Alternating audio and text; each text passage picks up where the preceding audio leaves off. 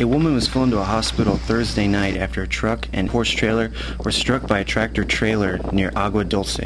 Emergency responders were called to the wreck about 5 p.m. at Farm to Market Road 665 and Farm to Market Road 70. A northbound black Ford F-150 truck with a horse trailer collided with an eastbound tractor trailer truck, Nueces County Sheriff's deputies said. The tractor trailer is registered to the Texas International Gas and Oil Company from El Paso and is designed to haul liquefied propane gas. The tractor trailer received damage to the cab, but the tank remained untouched. The driver of the Ford was flown by helicopter to Christus Spohn Hospital Memorial in critical condition, flight paramedics said.